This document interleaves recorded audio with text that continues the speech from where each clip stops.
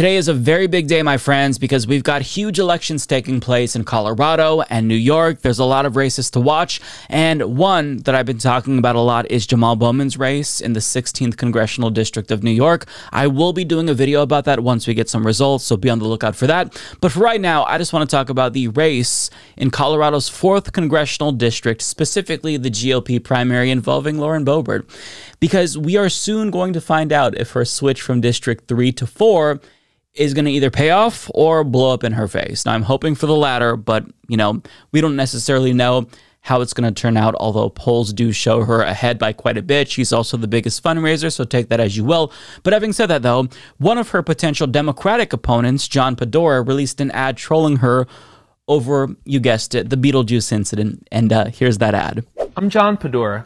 I'm sitting in the very same seat that Lauren Boebert got kicked out of. The same way she got kicked out of Colorado's 3rd Congressional District. Now she's picked up her bags and fled to eastern Colorado to run in the 4th Congressional District. That's a race I've been running since May of 2023. Boebert's an opportunistic carpetbagger, and we deserve real leadership here in Colorado's 4th. Please, if you can, chip in $5, $10 today to make sure that we have the resources we need to win this race.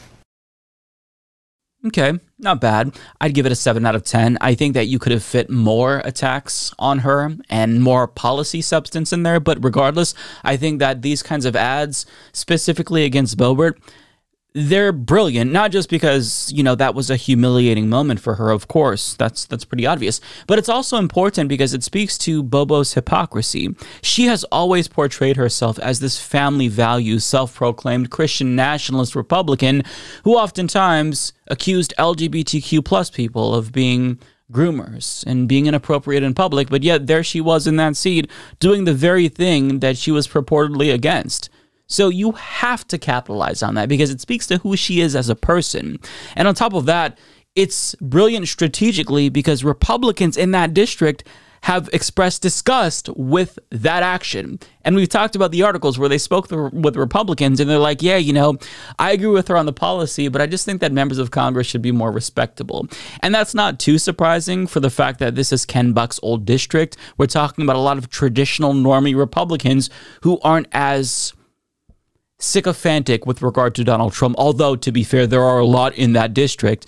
But, you know, it has been kind of a sticking point for a lot of people. So look, if I were running against her, you bet your ass I'd be capitalizing on that incident. I'd be running ads about policy, but also nonstop running ads against her, calling her Beetlejuice Bobo or something like that, because you just can't not miss that opportunity to call her out for that hypocrisy. So I am encouraged to see John Pedora use that line of attack against her because that's something that is smart, and it also worked for him clearly because he went viral. There were articles written about that ad, which is everything that a candidate could hope for. The problem, at least with regard to John, is that I think it's a little bit too late because it doesn't actually look like he is going to be the Democrat taking on Lauren Boebert if she wins her primary, because internal polling from his opponent, Ike McCorkle, shows that John is actually losing to both McCorkle and Trisha Calvares, although to be fair, with 41% of voters unsure. So, you know, it could still go either way, but it doesn't necessarily look good for John. But this same poll also shows McCorkle beating Boebert by 14 points in the general. Now, to be fair to John, this strategy of attacking Bobo to increase your own name recognition, I think that's exactly what you have to do. It makes sense. But it's hard to imagine it'll actually pay off for him this late in the game. But to be frank, I really don't care which Democrat takes on Bobo in November because I've looked at the platforms of all of these Democrats and they all suck, to be honest. None of them support Medicare for all. McCorkle doesn't even have a healthcare section on his issues page. So they're all very standard, run-of-the-mill, milquetoast corporate Democrats. But if one of them is able to beat Bobo, then hell, more power to him, right? But it does seem like McCorkle is the one who's going to take on Bobo. And, you know, if he does end up winning, he needs to emulate Pedora's strategy. Do an ad just like that. Hell, copy him. Do exactly what he did, because believe it or not, this really is a sticking point for Republican normies. And this issue hasn't gone away, and I don't think it's going to go away for Bobo anytime soon. And I say this because, as Yahoo News reports, Boebert has been plagued with Beetlejuice references throughout her campaign, in the 4th District. During a debate in May, moderator Kyle Clark brought up the incident and bluntly asked, "Did you apologize for the behavior that went on with you and your date, or the vaping, or did you apologize for lying to voters about what you did that night and the disrespect that you showed to service workers that night? What specifically were you apologizing for?" Earlier that month, when Boebert visited Washington University as students protested Israel's war in Gaza, demonstrators mocked her by chanting Beetlejuice. Boebert was also taunted by a fellow Republican in January when Representative Lisa McClain told guests at the Washington Press Club Foundation's annual congressional dinner, quote, "I know it's date night for some of you, but no inappropriate touching. That includes you, Lauren Boebert. No vaping either." Now, on top of that, you have comedian Jason Selvig of The Good Liars, who asked her for an autograph of his copy of Beetlejuice the musical outside of a courthouse during Trump's trial. So needless to say, she's never going to live that down, nor should she, but I do want to talk a little bit more about the Beetlejuice chant by that crowd, because I feel like the article really didn't do it justice. And I didn't originally talk about that when it happened, but it was really magical. So to kind of set this up for you, she visited a student encampment, and the first thing she tries to do at George Washington University is tear down a Palestinian flag. Doesn't go very well for her. But then, as she's leaving, that's when the crowd chants Beetlejuice. But it's not like the crowd is just like chanting Beetlejuice, because you hear boos from time to time and heckling.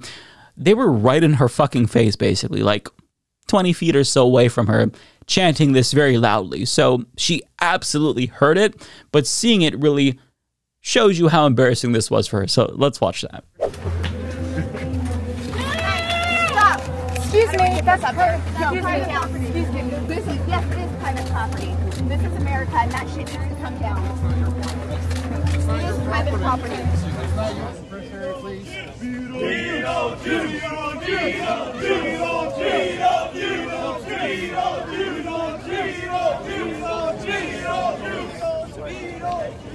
Love that. So she got owned by a Palestinian flag, then the crowd. And that just honestly warms my heart so much. Seeing videos like that makes me feel not necessarily hopium. I guess it just gives me momentary satisfaction, which, I'll take it. It's better than not being satisfied momentarily. Now, this goes without saying, but the Beetlejuice incident obviously isn't substantive or policy related. But I think that sometimes it's okay to just give bad people a taste of their own medicine. I think that's warranted, especially when it comes to somebody like Lauren Boebert, who's a monster. This is somebody who would violate the own standards of the Christian nationalist nation that she wants to impose on all of us. So, of course, I think it's worthwhile to point out the hypocrisy that she's exhibiting. Now, whenever you see somebody like this, be it an anti-abortion Republican who pays for the abortion of his mistress, or an anti-gay politician, getting caught liking porn or being with a gay prostitute or sex worker, or, you find somebody who is a member of Congress who gets caught jerking off their date during a Beetlejuice play, I think that it's incumbent on all of us to call out that hypocrisy. Make it so that's what they become known for, because it exposes how this entire movement, their worldview is just a sham, right? And they're just saying what they think Republican voters want to hear because they want to get elected. That's pretty evident. Now, with all of that being said, even though there's anecdotal evidence that the Beetlejuice thing is hurting her, at least with some Republican voters, it doesn't seem like it's enough to tip the scales against her. And again, I say this because she is both leading when it comes to polls against her GOP primary opponents and raising more money than them. So, look, at this point, I'd be surprised if she didn't pull off a victory, but at least based on that one poll from McCorkle, there is a chance that the district is in play in general. So we'll just have to wait and see. Either way, let me just leave by saying this. Everyone in District 4, if you're a Republican, you have the chance to do the funniest fucking thing ever. So why not give this to us? Why not grant us a small win, right? I'm not going to get my hopes up, but, you could do this, and it would be really awesome. But if she does win, I don't expect the Beetlejuice story to go away anytime soon.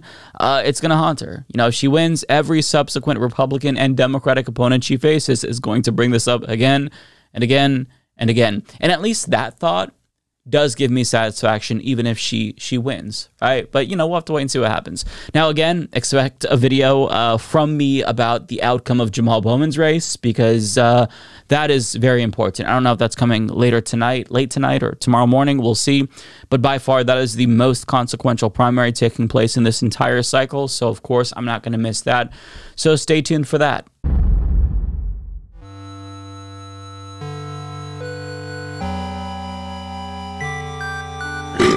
Excuse me.